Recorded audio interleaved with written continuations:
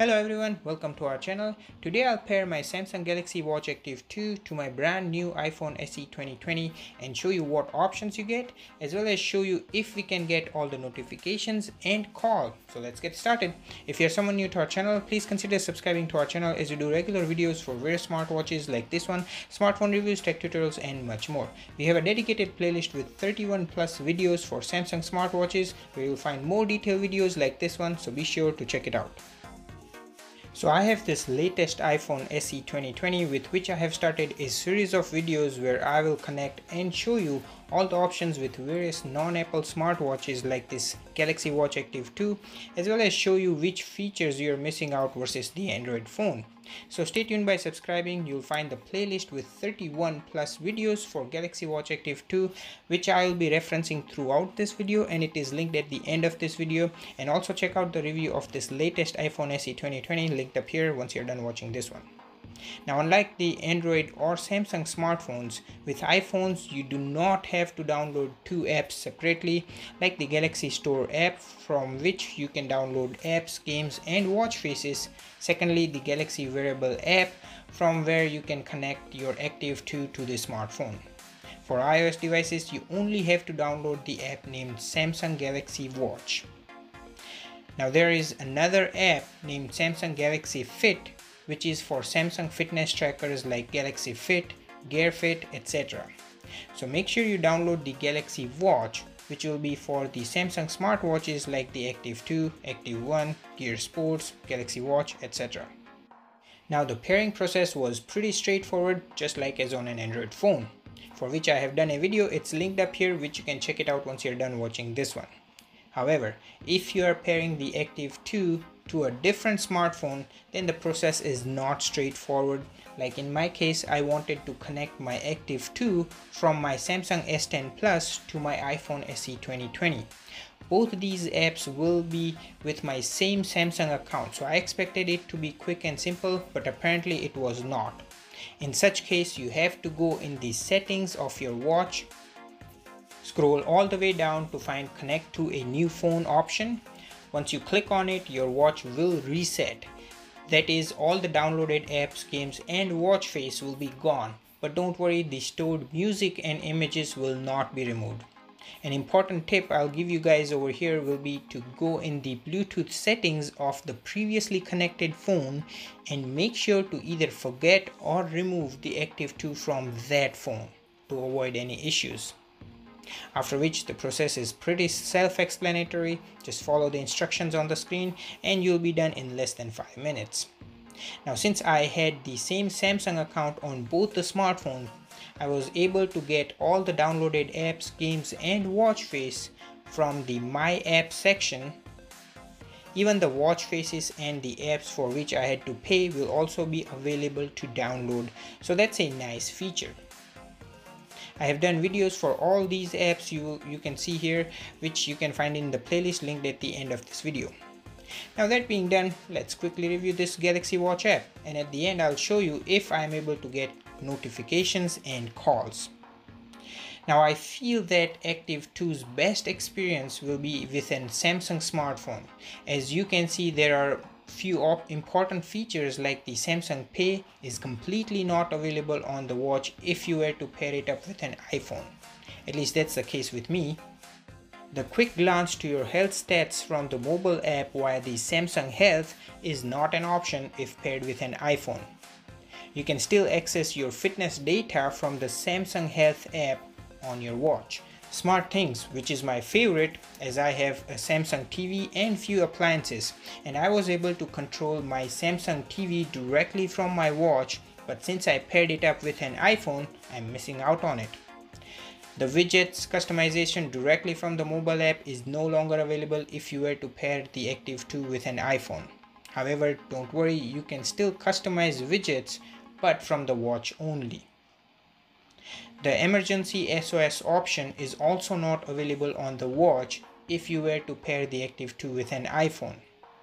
Now, the differences aside, rest of the features are pretty much the same. Like, you will see your connected watch with the battery level and an estimate of how long the battery will last on the main dashboard. When you click on the top right button, you will get options to connect to a new watch, user manual, and contact us.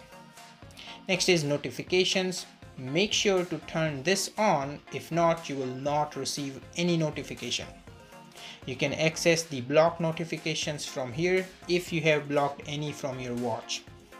You can also select to turn the screen on when you receive a notification alongside auto show details and the notification indicator. Under notifications, you'll find apps where you can auto update them. I have selected using Wi-Fi only to avoid data overage charges. Auto update notifications, wherein you will get notification for all the apps which has an update available. Now you can change the rotary view of the menu layout to a list view, which I will never do as it's my favorite. Next is the auto open apps. You can even reorder apps in the menu directly from the mobile app. You can also uninstall watch faces available on the Active 2 directly from the mobile app.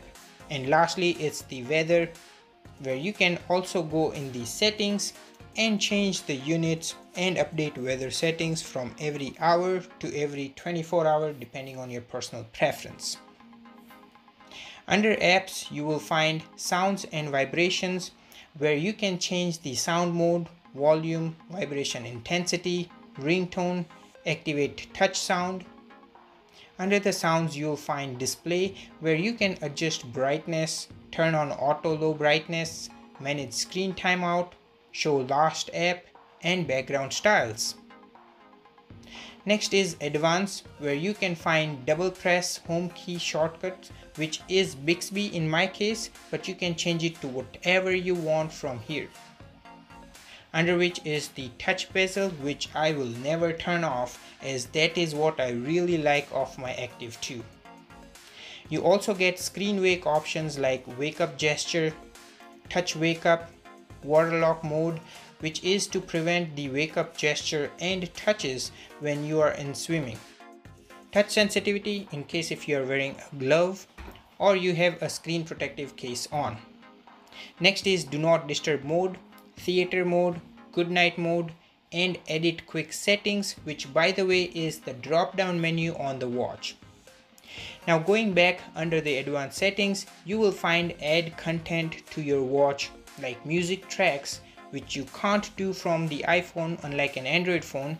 So for an iPhone, you have to do it from a laptop or a computer, for which I have done a separate video linked up here in case if you guys want to check it out once you're done watching this one. However, you can transfer images directly from your iPhone to the Active 2 from here. By the way, the transfer process is super fast. Next, it's the Find My Watch. So in case if you misplace your watch, you can ring it from your phone, which is super handy feature. And you can also find your phone from the watch. So it's nice to have this feature preserved on iPhone. Next is general settings like language, speech rate, and reset. Under it is Bixby, where you will find all the commands that you can give to Bixby. This is just identical to the Android phone, so Bixby is no different from an Android phone than an iPhone. Except on iPhone, Bixby will not be able to make a call or send a text message. You can go in the Bixby settings to change language, voice response, voice wake up, and general options like personalization, privacy, and about Bixby. Next is accounts and backup, where you can manage your Samsung accounts and backup as well as restore the watch. Lastly, you will find tips and user manual, about watch, where you can check the storage and RAM available on the watch, alongside informations like device, legal, software, and battery. And lastly, it's the About Galaxy wearable mobile app. Now on the bottom tab, you'll find Home and Discover. Now on the Android app, you had a separate app for the Galaxy Store, but on iOS, you can access the Galaxy Store from the Discover tab, where you can find watch faces and apps. When you click on the View More, you will be taken to the Galaxy Store, where you can browse through all the apps and games or search for any particular. You can even find more settings like My Apps and Settings from here. Now let me end the video by showing you how the notifications look like and if we can answer a call from various apps, and wrap this video up with my final say. So in terms of notifications, I was able to get all the notifications from apps that I care about like WhatsApp, Viber, Facebook and other social media apps. However, I was not able to reply or interact with any of them. On the contrary, with an Android phone, I actually had an option to reply and interact even with emojis. I can even draw to type or get different input options like speech to text, which I really miss out pairing this Active 2 from my Samsung smartphone to an iPhone. I also noticed that a longer message will not be displayed completely, so I have to go back on my phone to read through a long message, and the same implies to a received image or a file.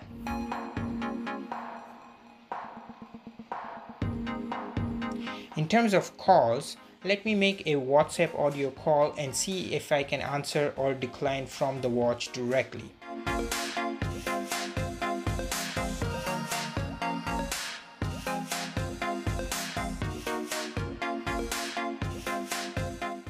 Now let's make a Viber call and see if it can work.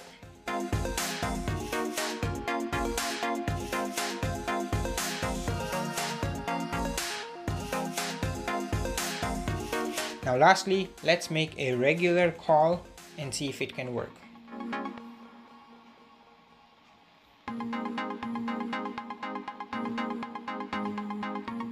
So as you can see, getting and answering Bluetooth audio calls from various apps directly from the watch works like a charm. Due to the presence of a physical loudspeaker, you can talk directly from the Active 2, or if you have a wireless earbud paired to the Active 2 directly, you can talk through them. In terms of music control, you can even control the phone's music player like this iTunes directly from the watch. But you have to open the music app and select the phone icon over here. Once you do that, you can control the volume, change a track forward or backward, play and pause. You can even skip a track forward or backward by pressing and holding the forward or backward button, which is really nice. Even the Bixby works great as it did with the Android phone, except the ability to make a call or send a text message. So in my opinion, the best experience of the Active 2 is with pairing it to a Samsung smartphone, as a lot of apps like Samsung Pay, Smart Things, Control Camera, File Explorer will not be available if you pair the Active 2 with an iPhone. On top of it, you will not be able to reply or interact with any notification. So in my opinion, if you were to spend $300+ to get this Active 2, better pair it up with a Samsung smartphone. Or you can go with a cheaper and an older Apple Watch Series 3 or 4, as Active 2 is not a cheap watch. Or you can go with the Fitbit Versa 2 or any Wear OS smartwatch. And I have done videos for all of them paired up with an iPhone, which you can find in the Apple playlist linked at the end of this video.